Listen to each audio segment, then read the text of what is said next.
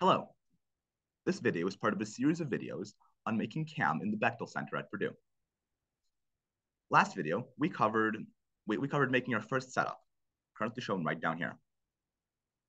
Now, in this video, we're going to cover probing and the simulation engine that's built into Fusion. So probing is important because in the CAM world, in the Fusion world, we can make things basically as precise as we want them to. We can say that this part is going to be exactly centered. And now in the real world, that's kind of hard to do. Can you send? If you give me a chunk of stock, I probably couldn't center in the vise to 1/100th of an inch, 1,000th of an inch. That's gonna be pretty hard. But if we don't do that, then all of our features will be shifted over by that little amount, and that's not a good thing. In order to fix that, we do something called probing, where we put it in pretty close to the correct position, and the machine goes and brings in a probe, and it goes and says, actually the whole stock is shifted over 0.01 inches. So I'm just going to shift everything else over 0.01 inches and then just go off of that. Great. In order to add our first probing operation, we can go to Setup, Probe WCS.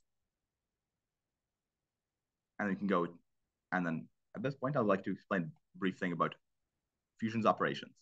So every operation you add in Fusion, whether it's a probing or a facing or a 3D adaptive, we'll have a couple of tabs up here. The first tab is the tool. This will determine which tool you're using and how fast that tool is moving and other things like that. Next tab is geometry.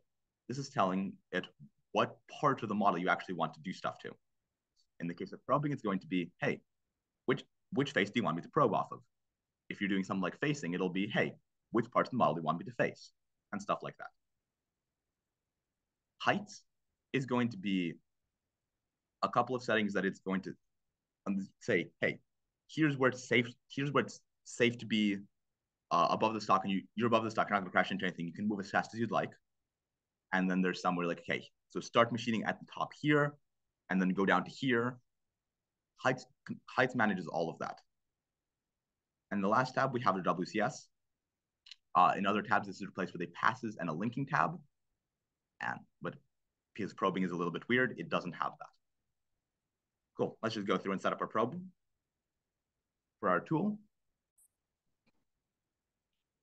Because we're using the VF2 or the VF4, we can go down and select the library for the VF2 and VF4. And then we can go and select our probe when it loads. There we go. And you can see that it auto-populated some feeds and speeds here. And you can just leave these at default for now. Next tab is geometry, and this specifies what we're going to probe. First probing operation that I like to do is a Z probe, which is where the probe comes down, touches something vertically, and then goes back up. And I like to do this first because it is a lot simpler than an XY probe. And if your Z surface is wrong, then your XY surface is also going to be wrong. But if your XY surface is wrong, then your Z surface might still work just fine. The two main ways to probe your Z are to probe off your stock or to probe off your vices. Probing off the stock is better when you know the exact size of your stock and you are not machining very close to the vices.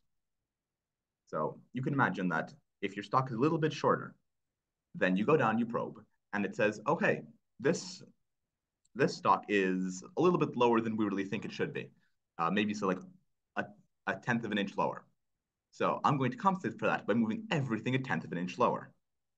And that might be fine if you have lots of clearance from the jaws, but we don't really have that much clearance. So if everything gets moved a 1/10 of an inch lower, we might collide with the jaws, and that's not good. The way to fix this is to probe off of the jaws. So instead of coming down and poking the top of our stock, we'll come down and poke the jaws. And the jaws don't go anywhere. We know where the jaws are. But what this will do is it will mean that even if our stock is a little bit too tall or a little bit too short, that means that our first facing pass is just going to be a little bit weird. After that first facing pass, the top of the stock is going to be exactly a certain distance above the top of the jaws. And that is what we want in this case, because it means that the bottom of our model will never move any lower. So we're not going to get any closer to the vices than we already are. So to do that, I'm just going to select the top face of one of these jaws, and it says XY rectangular by default, you can just change this to Z surface. You can see it's going to come down, poke the jaws, and then go right back up. Then in this next tab, you can just leave these all at default, they're fine. And then finally, we need to go and override our driving WCS. And this needs to be set to 2. This is very important. And I believe, yep, it even says so. Probe WCS override number 2. Please make sure you do this. Excellent.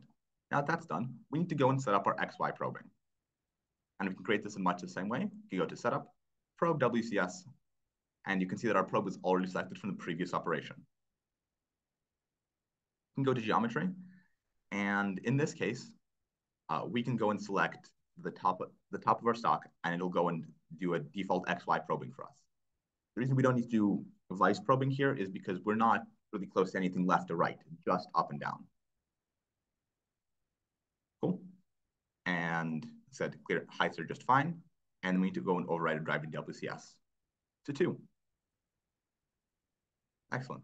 Now if we press OK, we're ready to go and simulate this and see how it will look.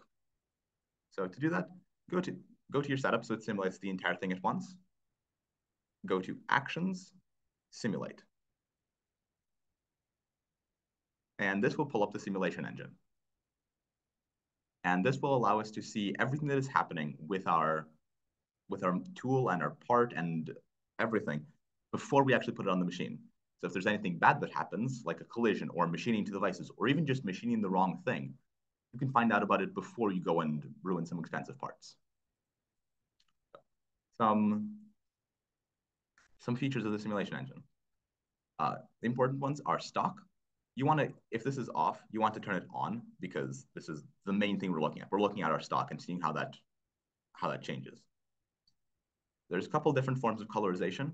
I like comparison because it shows us which parts are ready to which parts are already at their final dimension, which parts still need more to be taken off, and which parts have too much machined away already. So in this case, if I move this, you can see that there is red is negative, green is good, and blue is positive. So you can see green down here. That is already where everything needs to be. We don't need to remove any more material from the green section. But we do need to remove material from this blue section, which makes sense because we haven't machined our part yet. Cool. The next thing down here is the accuracy. The higher up you turn this, the more effort Fusion is going to put into resolving circular features and basically increasing the accuracy of your part in simulation. The downside is that if you don't have a very powerful computer, it will make your increasing this accuracy above low, which is what I have it on right now, will make your computer not have a good day. And the final one is stop on collision. I think this is very important because if a collision happens, yeah, Fusion will turn the tool red, but if you're simulating a half-hour operation, you might be simulating it very quickly, and that brief flash of red you might just miss. So by stopping on collision, you make it so that you have to go and look at every collision, and every collision is important. Cool. And then down here we have our playback speed slider. This is very fast. This is pretty slow. This is stopped.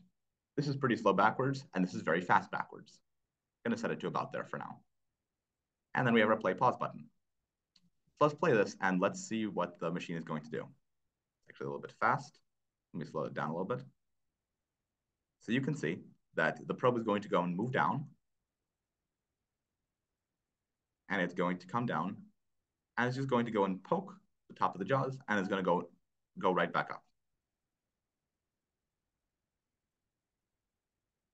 Excellent, nothing fancy. Now for the next operation, you see it's going to come over here, and it's going to go sideways because it's doing the XY probe. Right. So what just happened there is a fake probing collision. And even if collisions you think are fake, you should investigate them every time. And the reason that probing generates fake collisions is because the probe has to crash into the part for the probe to work. And that's really weird in machining. So sometimes Fusion will throw up extra errors. And you saw this one is really weird because even though I have stop on collision turned on, Fusion did not stop. And the way you can tell it's a fake collision is if you'll go and you'll zoom in, and you'll see that the probe is just barely touching the surface. If the probe was inside the surface, like if the probe was coming down here, then you selected something wrong and you need to go back and reselect your probes. In this case, because the probe is just barely touching, we're good and we can carry on. Cool. This is going to go down and it's going to go and touch the other side. And then it's going to come and touch the left and right.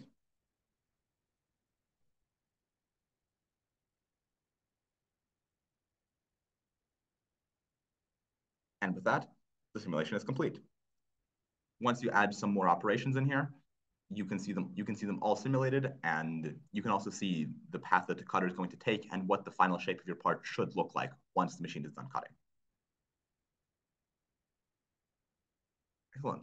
You now should have all the tools that you need to go and make the rest of this cam. Remember that if you ever get stuck, you can come into the Bechtel Center and a peer mentor will be happy to assist you. But other than that, good luck.